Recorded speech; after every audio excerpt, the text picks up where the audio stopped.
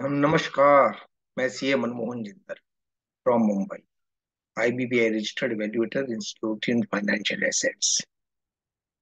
So we shall discuss today a Supreme Court judgment, very important judgment in case Mrs. Ruchi Soya Industries. The judgment is that any local authority so far which was not a part of the resolution plan has no legs to stand in the eyes of so many things have been cleared, and government departments are also made aware that if you are not depositing your claims in time, you will lose the participation along with your money. So brief details are that Department of Revenue and Central Board of Excise and Custom Union of India, by notification dated 13/6/2002, impose a tax on imported goods of Messrs. Ruchi Soya Industries,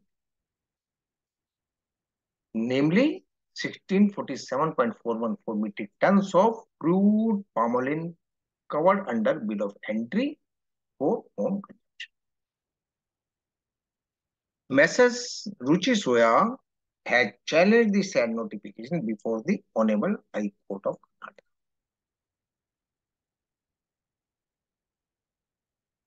The court has dismissed the said petition via an order dated 21/2012.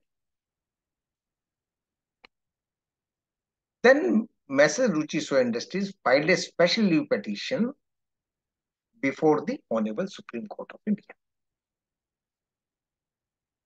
The Supreme Court of India was pleased to issue notice and passed an interim order that, subject to Messrs. Soya Industries Limited depositing the recovery amount as sought by the notice dated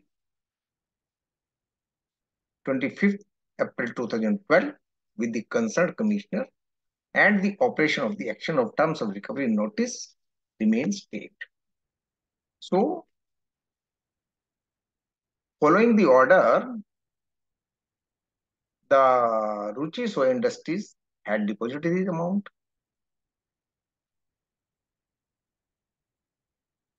and the order dated Honorable or Court leave the grant in the matter.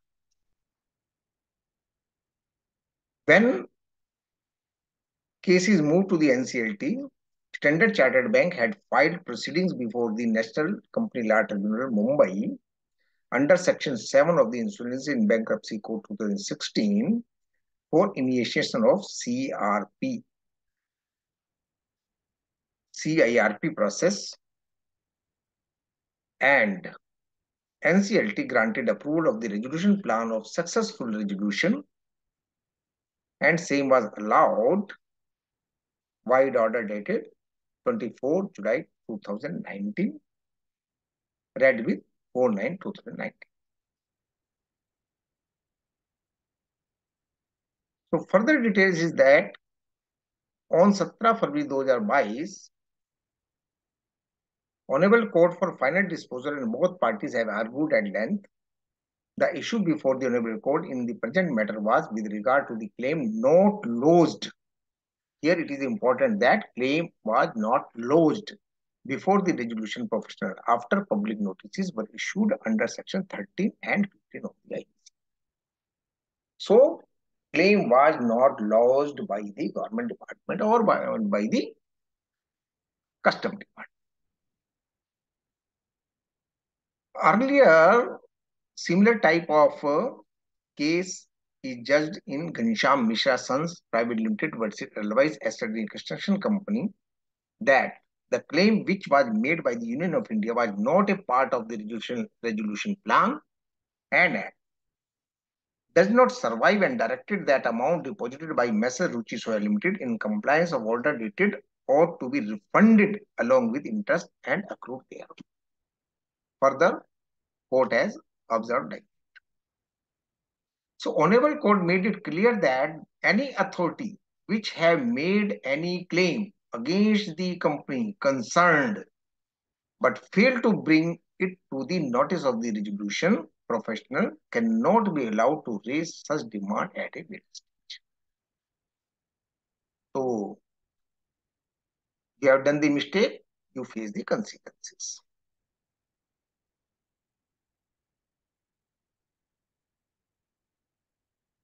So here also applicant knows that actually what has to be paid in order that it may take over and run the business of the corporate data. So court has relied on the para 62, 66, 77, 86, 87, 95, 102 and 130 also. It was also agreed that legislature clarified that once a resolution plan was approved by NCLT, all claims, dues owed to the state, central government or any local authority, including tax authorities, which were not part of the resolution plan, shall stand extinguished. So very, very important. Very, very important. It was also noted that legislative intent behind this to freeze all the claims so that the resolution applicant can start on a clean state and is not flung with any surprise claims. अगर इस type के claim को entertain करते रहे तो फिर ये कहानी कभी खत्म ही नहीं होगी, फायदा कुछ नहीं होगा CIR का. So it is very clear that to start on a clean slate. Further, it was also clarified that the word other stakeholders would squarely cover state, central government or any local authority. Other stakeholders में ये सब शामिल होते हैं. It was held that in 2019 amendment, it is a declaratory and clarificatory in nature and therefore retrospective in operation. So what is the judgment? Any state, central government or any local authority so far which was not a part of the resolution plan has no legs to stand in the eyes of law. Further, it is decided that the amount deposited by Messrs. Ruchi Soya Industries Limited in a similar manner in such claims which were not part of the resolution plan, Messrs. Ruchi Soya Industries Limited is entitled to claim such deposit along with interest from the date of the deposit, provided such claims was not part of the resolution. So thank you very much. This is from my side. Small disclaimer.